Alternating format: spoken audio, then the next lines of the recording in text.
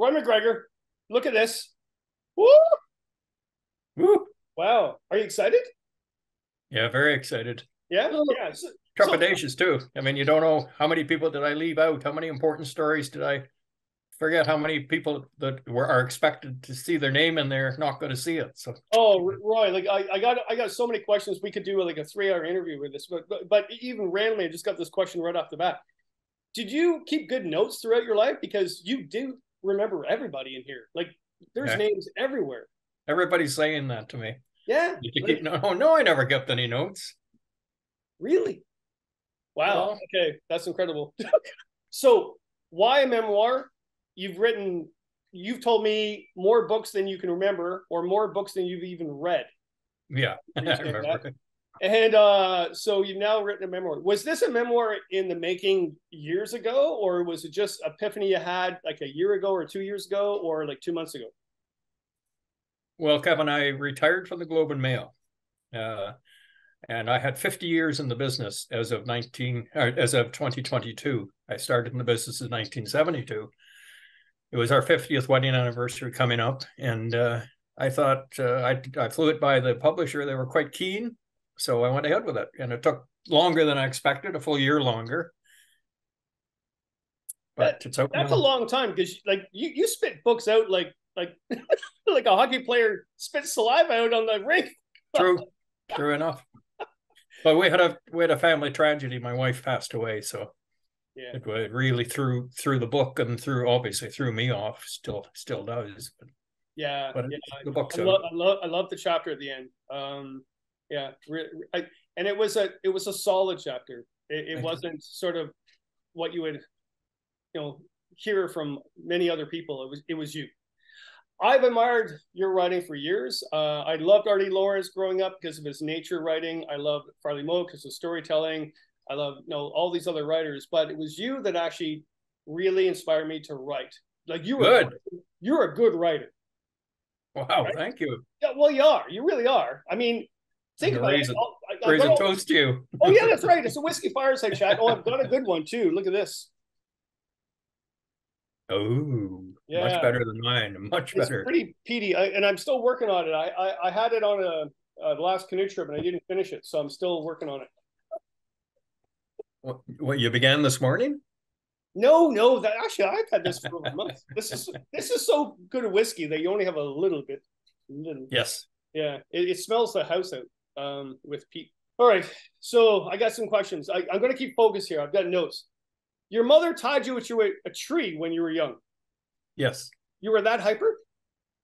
Well, I guess so. But what happened was I was born in Whitney, which is a very small village on the edge of Algonquin Park. And at 4 days of age, she took me to Lake of Two Rivers in Algonquin Park. So I spent my first of many, many summers there at our grandparents' place. He was chief ranger of the park.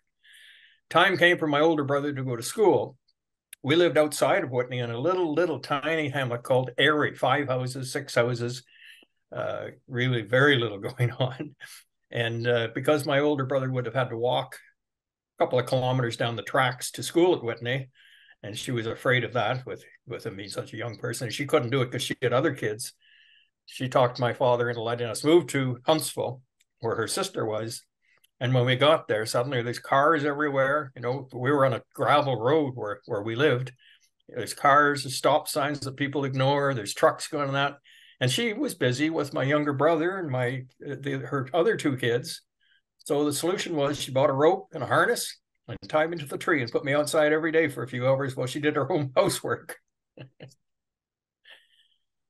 Oh, it was terrible. I'd chase those cars and suddenly like that. You know what that's like.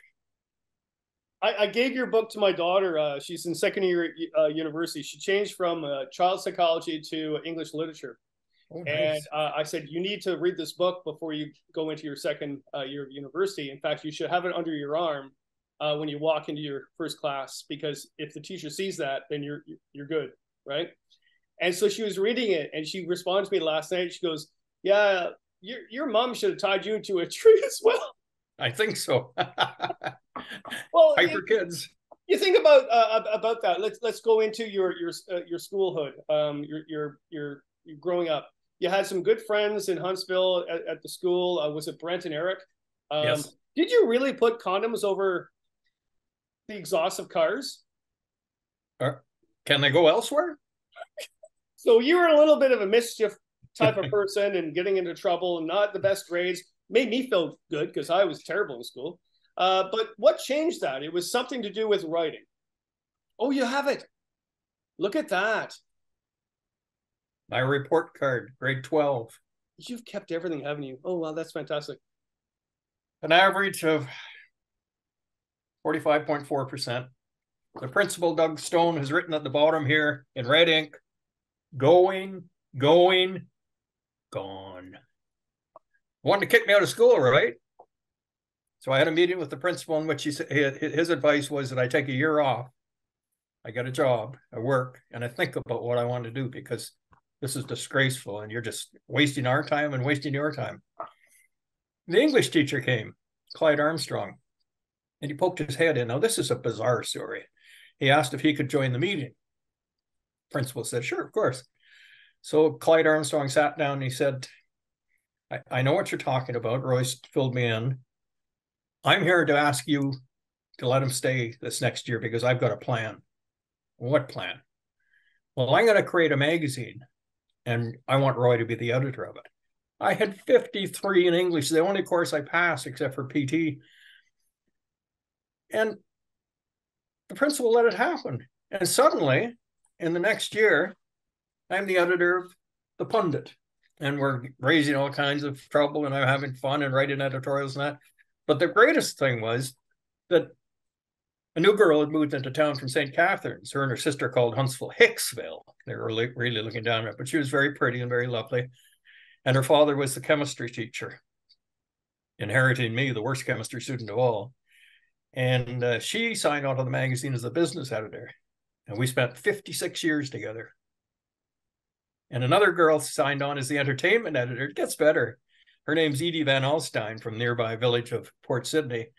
And we became great friends. And she has edited. She edited a Governor General's winning book on the North about the caribou. And she's edited many of my books. So these things all came together. It's a serendipity beyond belief to me. And that's what started it and kept me in it. Now, one thing I want to add about the father. So he was also in charge of, he was also the teacher in charge of careers and that. And he had access to all the information. So Ellen arrived home one day when we were just early dating. And he had the IQ that you do in grade 9. He had mine laid out on the table on this side, hers laid out here. And he showed them to her and he told her, this guy is not smart enough for you. Oh. She told me this years later. I was appalled. But you know what, Kevin? Subsequently, she and I had 3 very lovely girls who became teenagers. And all of a sudden, I developed a huge admiration for him. Well, yeah, you get that, right?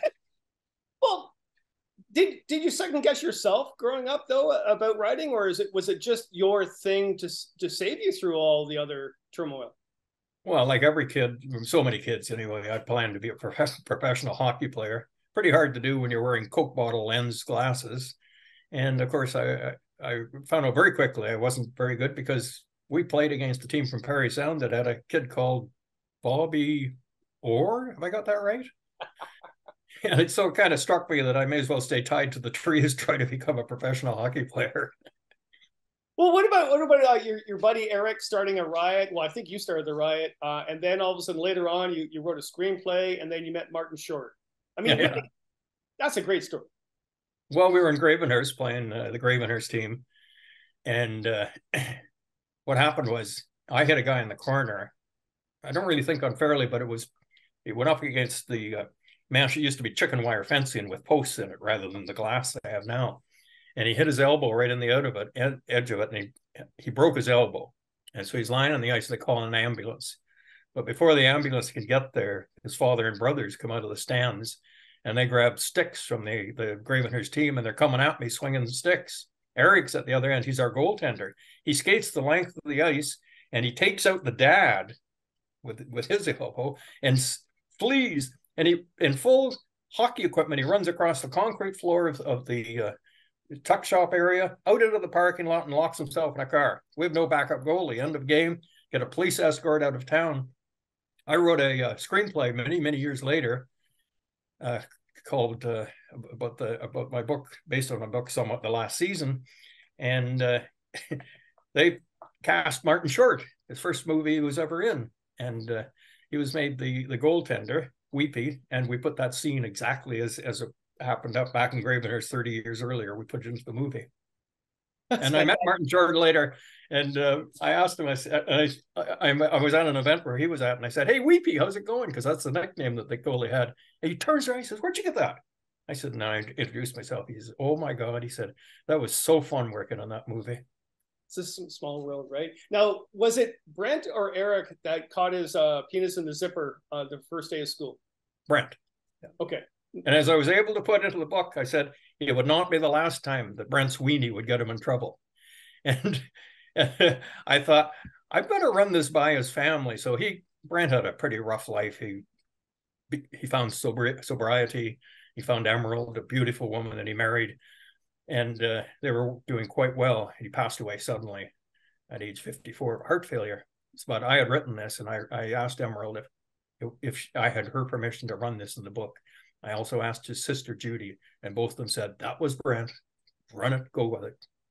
Well, I'm going ahead of myself too, going way off script here, whatever. But I love the part in your book where you went over all the people you knew throughout your life. It's near the end of the book, and I love that section because I hardly knew any of them. But the relationship you had with them throughout your life was really great, especially your friends from school, and especially the issues they dealt with in life.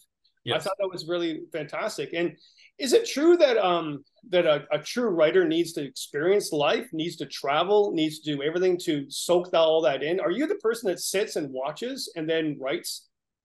Is that what a true writer is?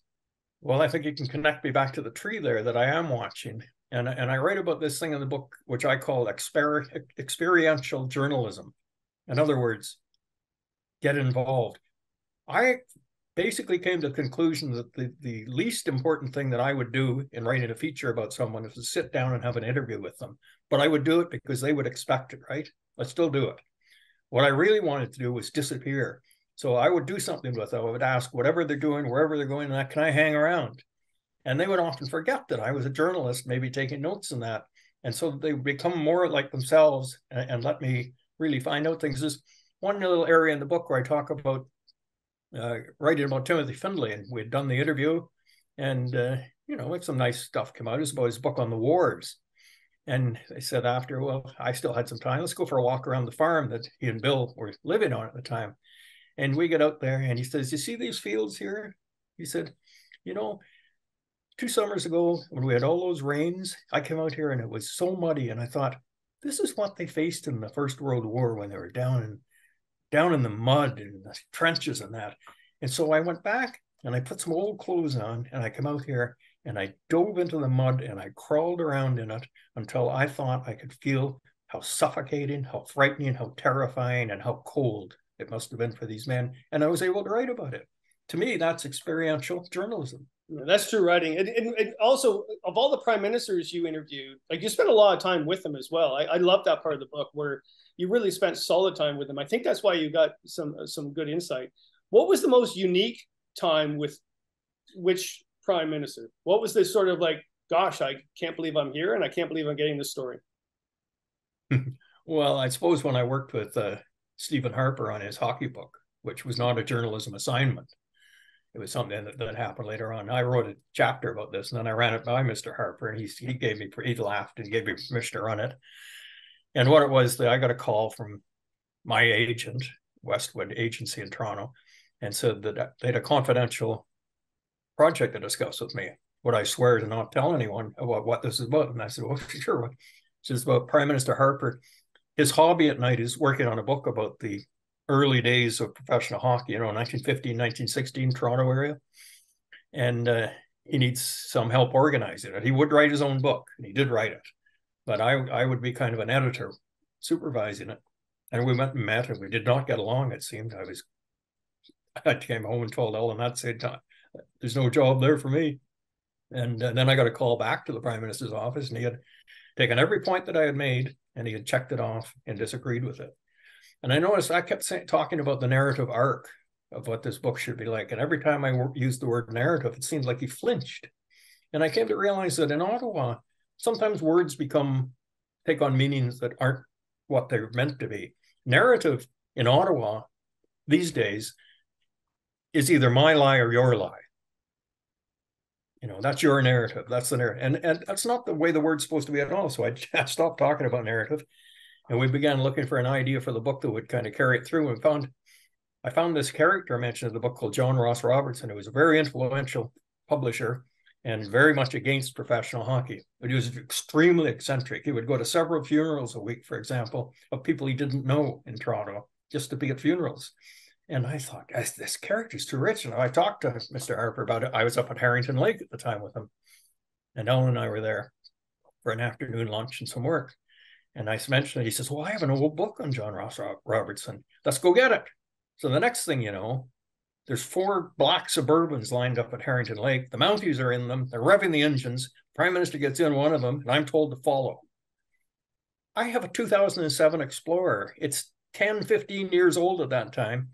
It's rickety, and they're flying down the Meech Lake Road at ridiculous speeds, gravel spewing all over the place. They get on to number 5, and they go into assassination evasive moves.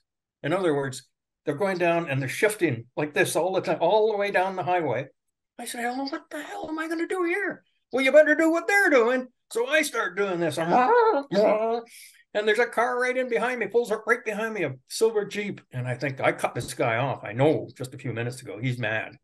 He's trying to get me. So we go over the bridge. We turn into 24 Sussex. The silver Jeep moves in right behind me. Another Mountie gets out. He was strategically placed along the way to join us. And the most ridiculous part of that story was we were working late in the night. I was on the phone here. He was on the phone in 24 Sussex. And we're getting close to the end of the book. And we're talking and talking and talking. The phone's ringing in the background. He says, I have to get this. Oh, of course, you know, the Prime Minister. So I can hear some mumbling, and then I hear click. He comes back and he says, that's never happened before. That phone's never rung. I said, what phone? He said, the phone, you know, the nuclear phone. So we're working away again. I told him he had the wrong number, and we're working away again. The phone starts ringing again. I think, oh my God, the missiles are in the air. So he goes over and he answers it. And he comes back and he's laughing. He says, it was the same guy. He didn't believe me.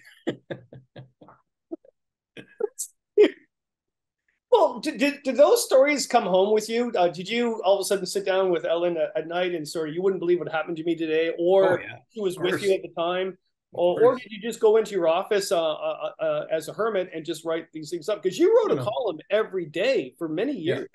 Yes. Yeah, I did. I 5 columns a week for 5 years at the Globe and Mail. And Pierre Burton did 5 columns a week for 3 years at the Toronto Star. And that was always held up to be the most amazing amount of column, right? And not to say anything negative about Pierre Burton at all, but it just shows you that it can be done. Yeah. Did it? Well, obviously it didn't go every day. Like you obviously didn't have this epiphany every single day. But can you name maybe 3 of those pieces that you were so excited to put out, but then nobody really read? Oh, there'd be lots of them, wouldn't there? And in fact, and you'll relate to this, I can find pieces that I wrote 20 years ago that I can't recognize. Like, I don't remember writing that. Do you ever get that? People will remind me, and I go, no. I think I'll have a drink now if you don't mind. All right, so I'm going off tangent here. Are you bad school? You travel a lot. The riot. Oh yeah, I love this story. The first time you wanted to write about Tom Thomson, and you brought it to Maclean's, right? And they sort of said, yeah, whatever. What made it happen? What made finally the story, which you actually created an incredible book about? What finally got that for people to read? Well, my opportunity to join Maclean's, Peter Newman made it quite clear, was if I could produce a piece on Tom Thomson. I had a family connection in that Tom Thomson's girlfriend, Winifred Traynor, was the sister of my great uncle Roy, who had married Marie Traynor. And so Winnie was the sister, but the spinster sister who kind of adopted our family, would come up to our house, and that very, very strange woman, very opinionated, could get quite angry. And so I had helped clean out her cottage in 1962 after she passed away. I was only 14 years old. And all of her stuff went to my cousin Terry, who inherited everything, including 12, 13, or 14 Tom Thomson originals. Imagine what they were worth then. She kept them in a 6-quart basket, by the way, because they were little sketches.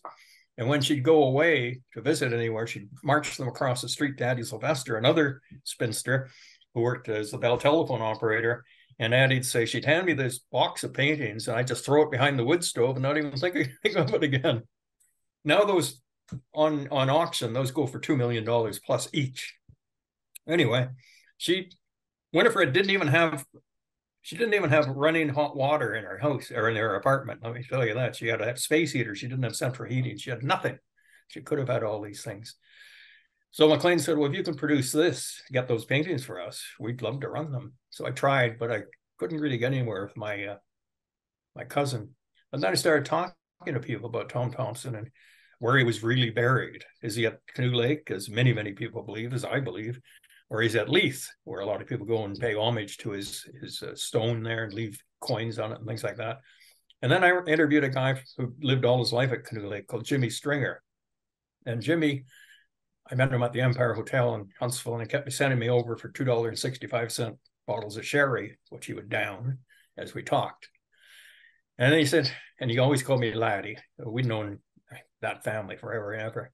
I tell you what, Laddie, there's not 2 graves. There's 3. Before the undertaker came to exhume the body back in 1917, me and some of the lads, we went up and dug him up and we put him elsewhere. And that's why the casket that got sent back to Leith had nothing but some gravel in it. It didn't weigh much. Oh, I got so excited. So next day, Jimmy gets up. Oh, and he says, and I've got Tom Thomson's shin bone in my shed. I'll show it to you. As soon as the snow goes out, it was a thaw on at the time. As soon as the snow's all gone, I'll show you the shin bone and we'll go and I'll show you exactly where Tom Thomson's really buried. Now, Kevin, don't misunderstand me. I think Tom and Jimmy's kind of shooting the bull at this point about the 3rd grave. But this really did happen. The next morning he gets up, he gets his groceries at the A&P, takes a cab out to the Portage store at Canoe Lake where he's going to be able to haul his toboggan across the lake back to the home that he shared with his brother Wham Stringer. He gets partway across the lake. Remember I said there was a thaw on? The ice gives away and Jimmy Stringer dies just about the same spot as Tom Thomson rose. That's a true story. Chilly, right? So yeah. I wrote this stuff up and McLean thought that was a pretty neat story and they ran it. And that was the beginning of the Tom Thomson adventure for me. Not that I was the first. I was far from the first to write about Tom Thomson. I'll be far from the last. But I welcome every story about Tom Thomson. I just think some of them are so wonderful. There's even a guy who wrote a part of a book. He's a bit of a weather expert, saying that it was a rare and unusual water spout that picked Tom Thomson up from the waters at Canoe Lake, took him up into the air, spun him around, which is why there was fishing line wrapped around his ankle, smashed his head on the bow of the canoe. The canoe went down upside down, and Tom went down and plunged to the bottom of Canoe Lake. There's so much written about him. I love your writing, so I've always liked yours. And I'm going to keep to the script here because I want to sort of. So there's an opening paragraph of Bruce Hutchinson's book Unknown Country, published in 1942. He said, It is strength and weakness, despair and joy, and the wild confusions and restless strivings of a boy who has passed his boyhood but is not yet a man. And he talked about that as Canada in 1942. Would you say that's the same? No. First of all, it's not a boy and a man anymore. It's men and women. And they long since grew up, but have they really grown up? So that his vision is that it's almost like a warlike warrior vision of this powerful person growing up and maturing. Well, if we're now mature, 80 years later, we're now that mature man. We're men and women. What was the convoy all about? What is the current political snarkiness all about? I think we've got a lot of growing up still to do. That's fantastic. The other book that you mentioned, oh my Lord, here it is. Oh no, I should keep the script. Margaret Atwood's partner? Graham Gibson. Yes. His book you had under his arm, under your arm, sorry, that inspires you as a young reader and writer. Can you tell that story? Well, I was still in high school, and no, I was just starting university. Went down to Toronto to the famous bookstore that was down there in the Yorkville area. And I bought Five Legs, which was Graham Gibson's new novel, which was supposed to be quite inventive and that. I was reading, the various writers of the time, Jack Kerouac and that. So I bought this Graham Gibson book. And then my friend Ralph, who became my brother-in-law, and we were staying at his grandmother's place. We stopped at the Birch Avenue Brewers Retail, as they were called then, to buy some beer. And we're walking into the store, and Graham Gibson's walking out of the store with his beer in an old burlap sack. He's got some beer. And I said, "Are you Graham Gibson?" "Yeah." I said, "Well, I just bought your book." So he signed it, and it kind of, it intrigued me. I got to know him quite well over the years because twice they assigned me to do long profiles on his wife, Margaret Atwood. And then once I was assigned to do a long profile on him. He very much wanted to be a major Canadian literary figure. His books were sometimes panned, sometimes embraced, but he never really reached that threshold of being a major Margaret Atwood type figure, except he did. His contribution was in the Writers' Union of Canada, in getting fair shakes for people that do write and create, in the Canada Council, for example, like that. He stands today as a pivotal person in Can Lit. Not the way he envisioned, but he's there.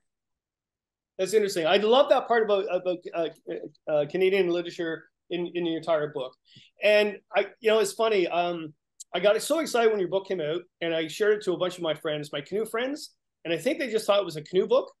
And I went, okay, when did I ever say it was a canoe book? It's a memoir about a really well-known Canadian writer. Yeah, there's a lot of writing in this, Kevin. Oh my God. And when the book came out, did you have a separate fan base? Did you have a lot of people thinking, is it Life in the Bush? Is it about Tom Thomson? Or did you have a lot of your colleagues rejoice about the book coming out because it was about the life they saw you every single day at Maclean's, at Globe and Mail, at all those other places? I think I've been difficult to brand all my life. Manager of a bookstore, a Coles bookstore, Catherine Wiley, she once told me, "Your books are all over my store, you know. Every other author, they're in the same slot and that, but you got books, children, adventure, canoeing, hockey." I remember once I was at an event in Burlington, Different Drummer Books, and there was another quite well-known Canadian writer there. And you know what he asked me? I guess I was promoting a Life in the Bush at the time or something like that. He asked me, he said, "Does it bother you at all that there's a sports writer out there with your same name?" No, it doesn't bother me because that would be me. And I think that a children's book author too. Like, yeah, I love that whole chapter about you getting your pension because of all the children's books you wrote in that time. So, yeah, we're running out of time, so I got two really important questions to ask. So you said on the chapter of finger loss in the North Atlantic, okay, it was an object lesson for feature writing. The assignment is the imagining of the story, the telling of the reality. It rarely, if ever, happens that the story outlined in an office or a memo turns out exactly as planned. Is that what writing is about? Yes. Yeah. And that's where I go back to experiential journalism. I might have a notion in my mind about somebody or something that I'm writing about, but it's when I'm there and when I see it with my own eyes rather than with my imagination that I see what it is and what I should be writing about. And it can often change dramatically. So that's exactly why I loved your writing growing up. Not that you're old and I'm old, but I grew up reading your stuff, and I go, this guy can write. And I loved it. I love the idea of other people telling stories, and you can tell a story, and that's fantastic. The one thing that I just loved in the book as well is when you changed the tides of the world, when you made the Canoe the seventh wonder of the world, and you went to Thunder Bay right afterwards. How did that happen? And of course, you were hated. Well, not hated, but you were disliked when you went to. I was hated by a few. The CBC ran a contest about the 7 wonders of Canada, and I was one of 3 panelists choosing. And the sleeping giant had been recommended by more people than any other object in the country. It should have been on that list, but because people got so protective about other things, Niagara Falls, the Rockies, that kind of thing, prairie skies, I had argued all along that the canoe is the perfect wonder of Canada because it doesn't. They wanted a geographical breakdown so that the whole country was connected. I said the canoe is the perfect metaphor for that because it's everywhere. Maybe a different kind of vessel up in the far, far north, but the canoe is perfect. And I won the argument, but something had to be dropped. And guess what it was? It was the sleeping giant. And so I had already agreed to go to a book festival up there. And I land in Thunder Bay with Ellen and my wife, and we're met by a television crew wanting to find out what the hell are you doing? What are you daring to stick your nose in here? But they were really good about it. The town council, I gave a little presentation, and then the councillor came up and made a presentation of a framed portrait of the sleeping giant.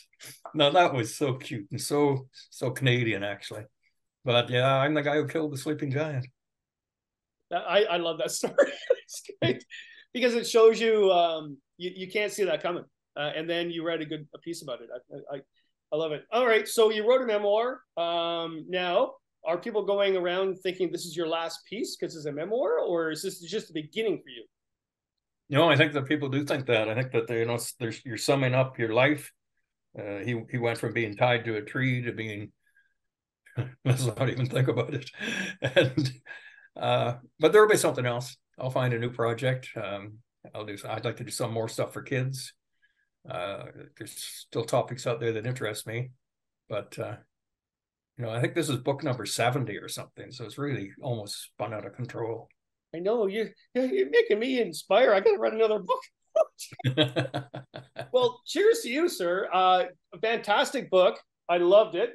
To the point that I do a lot of reviews for a lot of books, and I took me a while to read this, and my partner Christine goes, "You got to read the book. You got to write about this." I went, "No, taking time."